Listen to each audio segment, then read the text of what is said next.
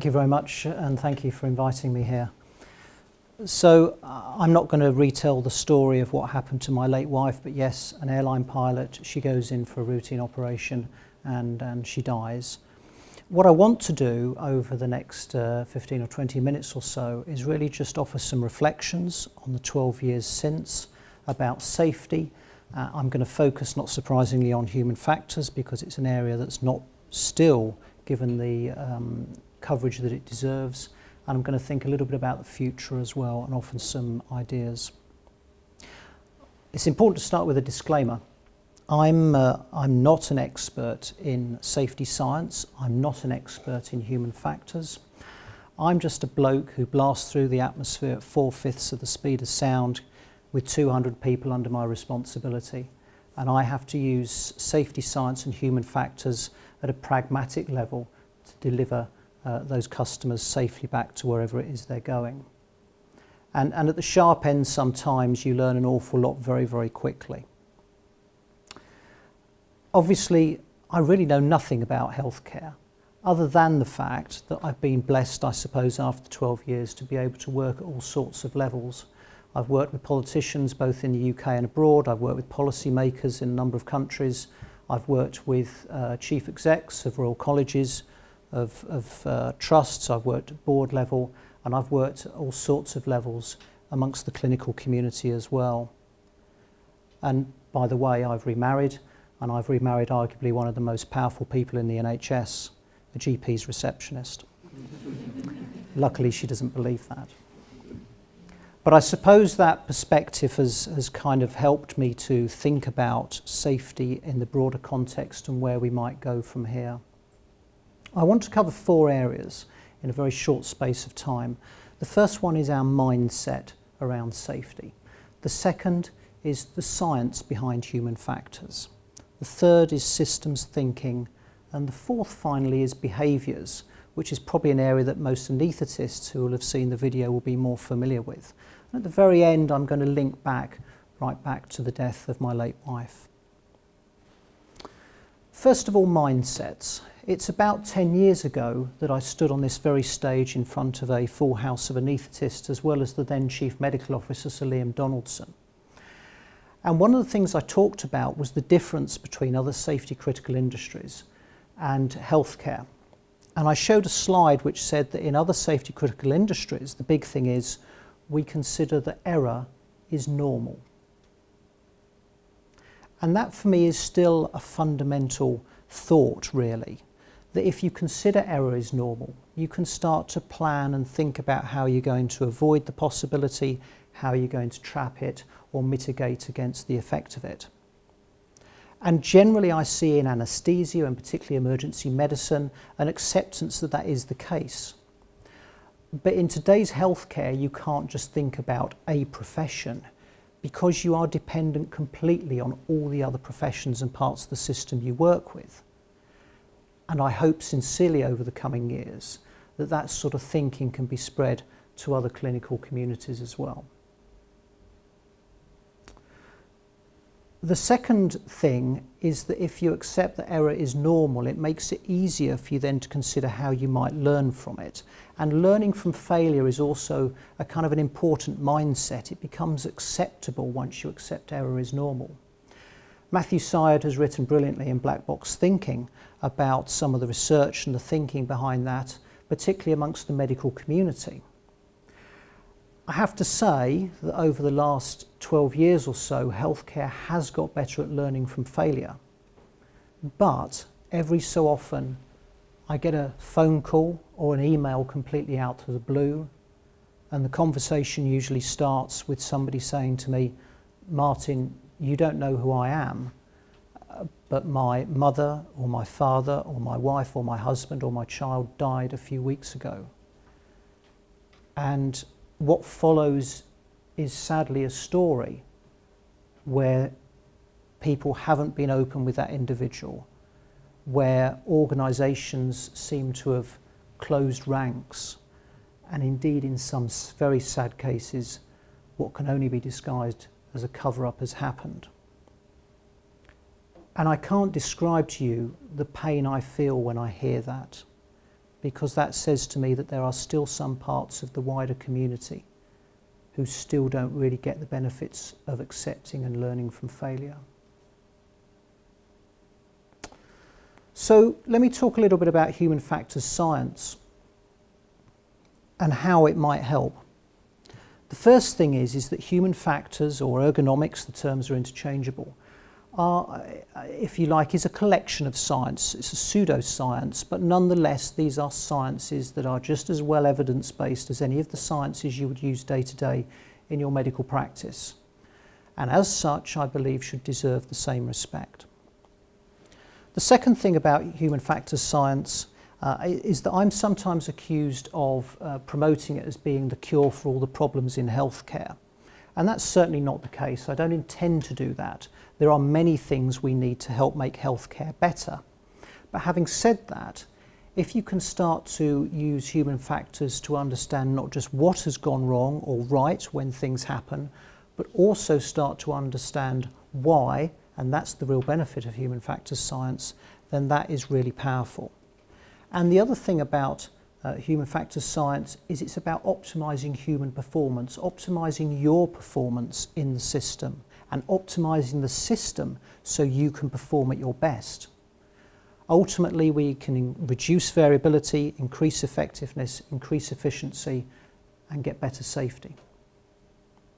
And the final thing I just want to say about human factors science is it's not a medical science. It is a science about people and organisations and systems. And as such, although I take my hat off to people like Atul Gawande, who looked at a human factors intervention and correlated it with clinical outcomes, a lot of the time that is potentially very difficult to do. If it's a people or an organisational or a system sort of science, then we should be looking for outcomes of measurable behaviours, of measurable system improvements, of measurable reductions in errors.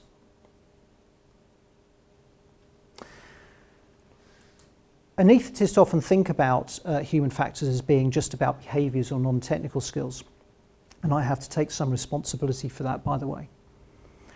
But the reality of human factors is that it's very much about preemptive, being preemptive and stopping these things happening and making things better.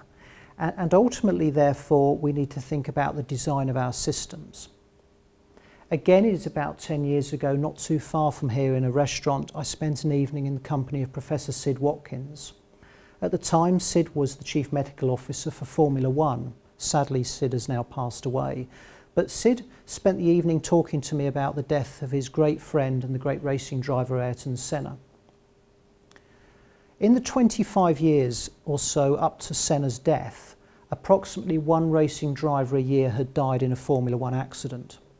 And in the almost 25 years since, I believe only one driver has died in a Formula One racing accident. That is a remarkable improvement in safety. Sid was devastated by Senna's death, but what he didn't do was he didn't go out to the drivers and try and change their behaviours. He didn't tell the drivers to slow down and take it easy. What he did do is he campaigned for subtle changes in the track design. He campaigned for subtle changes in the rules. He campaigned for subtle changes from the manufacturers to make the cars safer. And he himself standardised and improved the medical facilities at the various Formula One tracks. That remarkable improvement in safety is a lesson in systems thinking brought to you not by a pilot, but by a doctor. We look at things like Formula One and we say that's quite complex. Actually, it's nowhere near as complex as the environment and the science that you have in your worlds. But what we also see when we look at high-performing industries like Formula One is that the perspective of those at the sharp end, if you like, work as done, and the perspective of those at the top end, the leaders in that industry, up here, is virtually identical. The people at the top know exactly what the people at the bottom are doing and understand that completely. If you like, it's what we call work as done and work as imagined as being very similar. Healthcare is incredibly complex, but what we see here is at the front line we have experts who understand the day-to-day reality, who understand the real world, who understand the trade-offs. And at the very top of healthcare, we have the politicians and the policymakers who think they understand what's going on at the bottom, but often don't. And that's not their fault in many cases. It's because they are also experts, but they are experts in making policy, which actually in itself is a tremendous skill. But to get high performance, I believe we need to reduce that difference between work as done and work as imagined.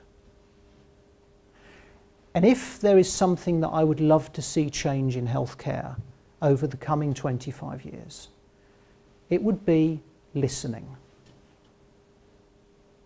Listening is a skill, and it's not just a skill for you, and it's not just a skill for those at the very top, our politicians and our policymakers. It's a skill for our chief execs of our professional bodies, of our NHS trusts. It's a skill for our medical directors. It's a skill for all of you when you are working not just with patients but with colleagues. You're in some way a leader, and simply listening and trying to understand what it is you can do to make it easier for people to do the right things. Because that's the nub of human factors, making it easy for people to do the right things. And if you can just find a few small things you can do to make it easier for others to do the right things, then you are making a small difference. And that starts to lead me into the whole area of behaviours, because you can't start to listen if you don't have some of those skills. And this sounds very simplistic, but it's true. When I look at healthcare and I look at some of the other safety critical industries, I see there are certain behaviours, certain skills which are often far more absent in healthcare. Let me just take you back a step and let's think about medicine in the Victorian times. And I would argue in the Victorian times medicine was relatively simple. A patient came to a doctor, a patient had a problem, the doctor in some way gave that patient a cure, a treatment. Actually, it probably wasn't very effective, but it was probably quite safe. And what that doctor probably needed was just lots of knowledge. The world today is very, very different. You understand medical science far better. We understand our learning is improving all the time as a society. People are presenting now with what we understand are very complex comorbidities.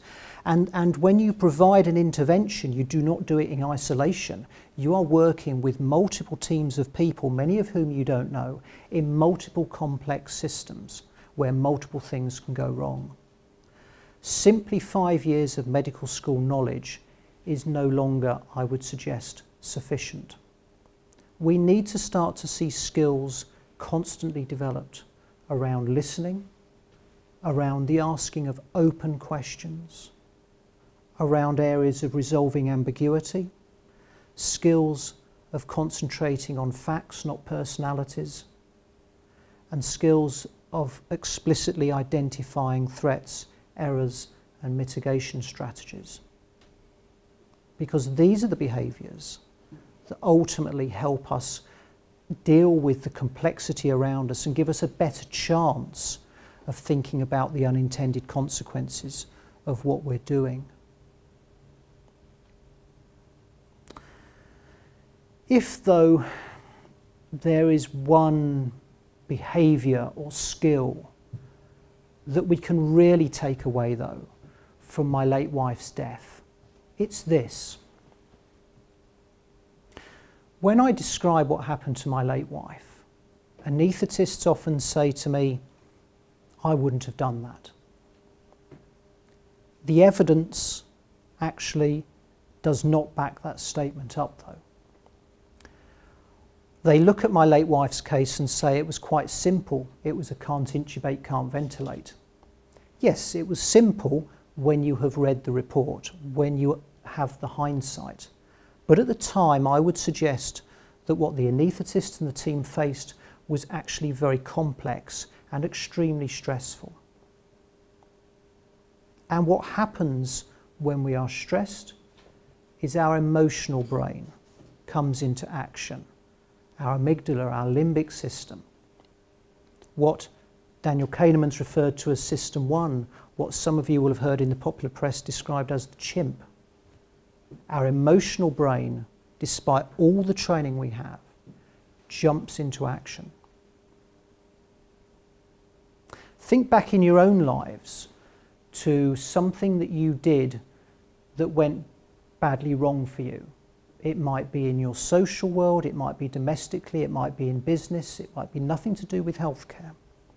And I would suggest that a lot of the time, the reason it went badly wrong for you was because your emotional brain took charge.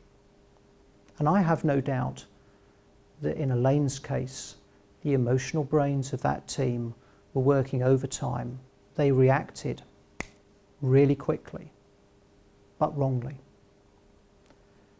And the longer I spend working with people in healthcare, and the longer I spend as an airline captain, I'm really starting to understand that the first thing you do when something is getting out of hand, when something is getting complex, when you want to react quickly, is to stop and do nothing. And maybe turn to your colleagues and say, hold on, what's going on? What do you think's happening? What options have we got? What can you see that I can't? Because I would suggest that had the team done it in Elaine's case, yes, there would have been some damage, but the outcome would have probably have been different, not just for her, but for them. Thank you very much.